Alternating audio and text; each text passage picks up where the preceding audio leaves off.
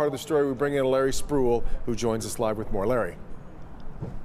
Well, Devin and Kimberly, testing is just one of the many things Mayor Duggan talked about in today's news conference. He also mentioned that it should get easier for people to get tested in the next couple of weeks. But he did mention that the coronavirus is hitting the African American community the hardest, and it's a conversation he wanted to have now.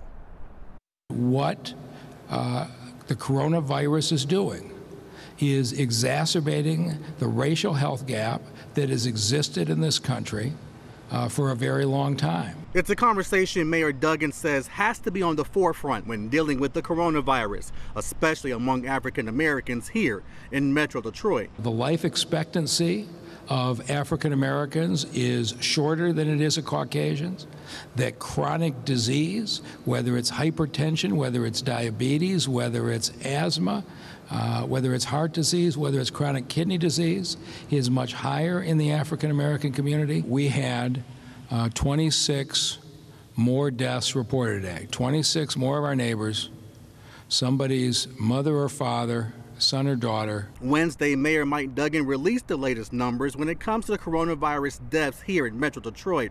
Duggan says the numbers are alarming, but there's improvement.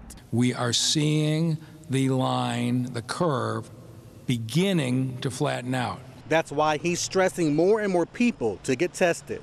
It is now much easier for doctors in southeastern Michigan to prescribe a test, and this is going to be our goal. I want every single person in the city of Detroit who's showing symptoms to get tested right away.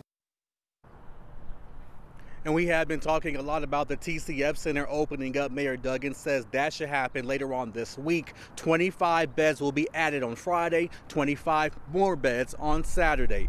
We're live in Detroit tonight. Larry Spruill, Local 4. Larry, the mayor mentioned a lot. He hit on a lot of topics at today's news conference and also addressed testing workers at nursing homes. Yeah, Devin, so he says that will start tonight, where workers at these nursing homes will be tested. He did mention that the testing swabs will be done by volunteers at Wayne State University. They should get those results coming up sometime this week. Yeah. Devin? All right, Larry. Well,